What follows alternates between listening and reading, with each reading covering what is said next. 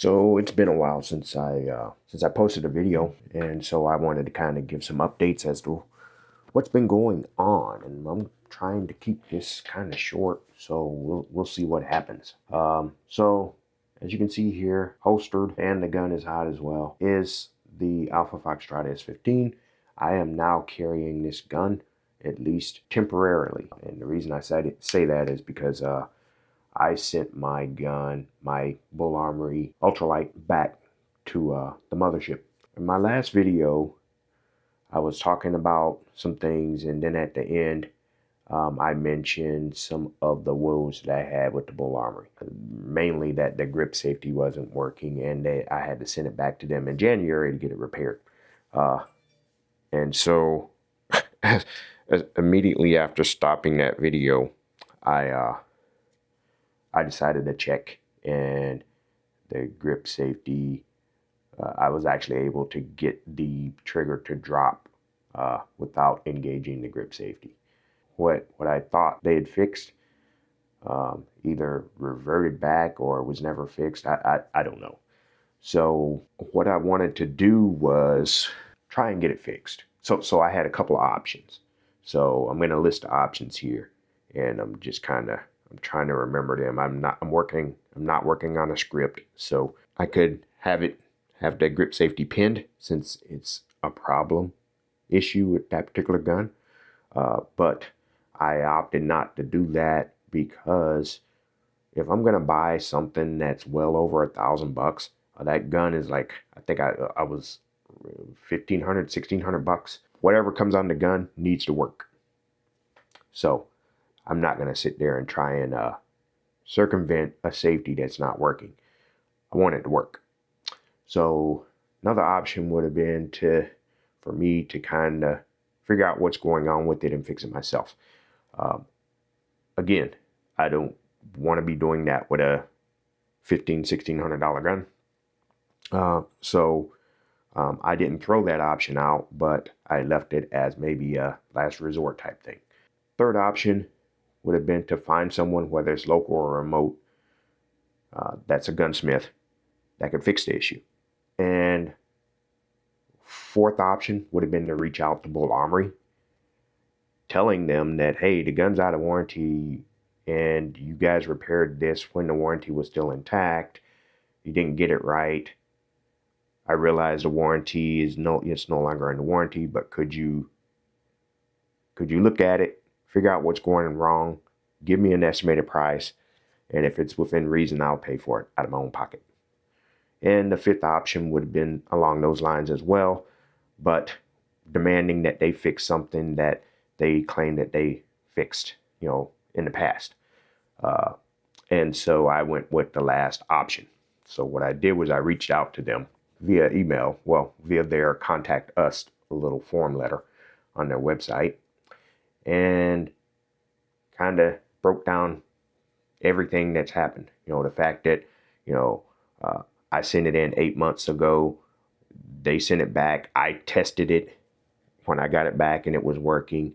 And then 8 months later, it's doing it again, and kind of explaining to them, hey, if it's broken now, it was probably never fixed properly. What's going on here? And I also mentioned that I spoke with someone else who also had the same gun, who had the exact same issue. Now, they bought theirs a little bit before I bought mine, because this guy said that he returned it back to the importer, and the importer at the time was GP Arms. So he sent it to Gabe, and what he got back from Gabe was, oh yeah, I've seen this before, I'll fix it. And he fixed it, and he said he never had a problem again. It's been like a year and a half, close to 2 years, and he's not had a single issue. Whereas I sent it back to actual Bul Armory, and they don't get it right, and I have to send it back again. That's kind of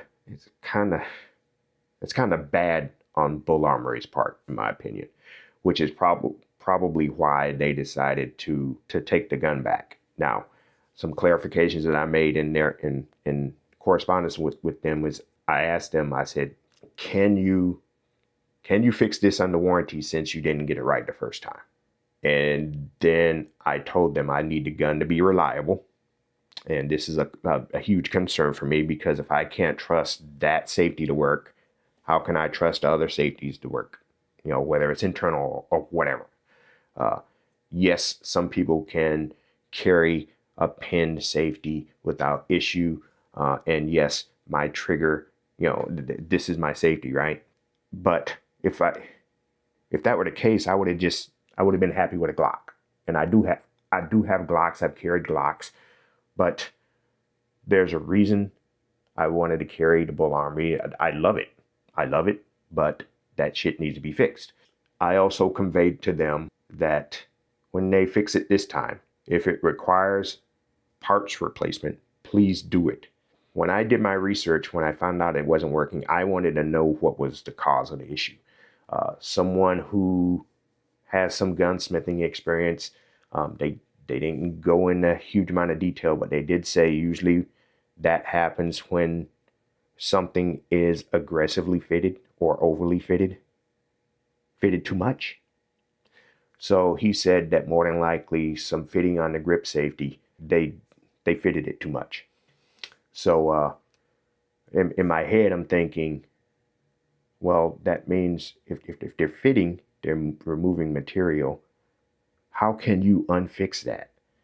So I kind of got, you know, the more I'm kind of investigating, the more I'm getting upset, because I sent the gun back to Bul Armory, and I don't understand why they would kind of, it sounds like they just did the bare minimum to kind of get it working again, not even thinking about, hey, this fix is probably temporary. And really, how do you undo a part that has been fitted too much? If it's fitted too much, it's no longer fitted, in my opinion. It's out of spec. The part's not working the way it's supposed to because you remove too much material. In the challenge to get something that is super tight and super like nice feeling. So I did ask them. I said, when you diagnose this, can you do it? Basically saying, can you do it right this time? If that means changing out the grip safety, please do that, because it's like, I don't want to have to be kind of worried about reliability issues. This is my carry gun, so they were very understanding. And keep in mind, when I crafted that documentation or those comments and put it, and sent it to them, there is a high level of professionalism applied to that. It's not like I was kind of ripping into them and I was being an asshole or anything like that, which is probably why they determined that they probably needed to look at it again. Because I tell you now, if they would have said no, of course, I listed all the options that I said that I had, right? All of the, the workarounds, but I definitely would have kind of shared that with YouTube and some of the other platforms I'm on, and let them know, let the viewership know that, hey, this happened. This is how they handled this issue. And I mean, I didn't threaten them with any of that, and they don't know me from anyone else. So, I mean, but in the end, it's like they opted to get in front of the issue. So now I'm waiting for it to get back. They've had it maybe a week now.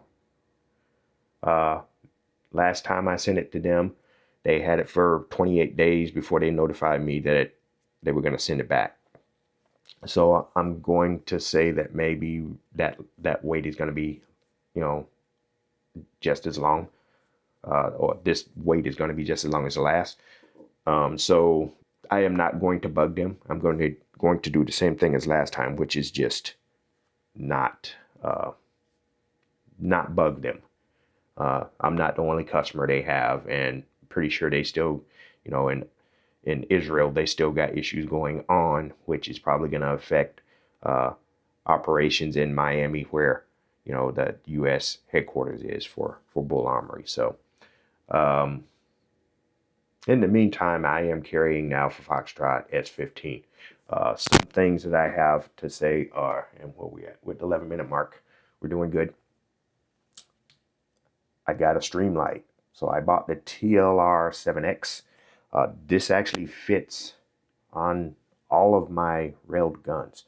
Uh, so a lot of people opt for the full size, and especially when it comes to 2011s, because I think they just want that extra weight hanging off. I don't really care for a huge ass cylinder that's sticking out beyond the barrel of my gun. That's just me. So I opted for the smaller versions. Uh, this also fits, whoops, excuse me. This also fits on the rail of the Alpha Foxtrot. So I mainly bought this for use with the Bul Armory. So we'll test that when we get back. But the problem is, a problem that I'm seeing is that I haven't even got the Bul Armory back yet. And I don't have a holster that accepts weapon mounted lights. So what did I do? I went to QVO Tactical and ordered a 2011 holster that is their, it's not the discreet, it's the middle. So they have, it's the smaller, well, the more up-to-date version. I think the discreet is their original version. I'm trying to remember what it is. It's got the extra fixings. So I asked them to build me a holster with certain things on it. One, the holster is going to accept this or TLR-A a formatted weapon light. The X will fit A. I think they're all the same. And I say that because I have a gun, I think it's the TSUS DS, where the vendor said that nothing will fit it with the exception of the latest variant of the TLR 7A. This fits that gun without issue. So I think it doesn't really matter.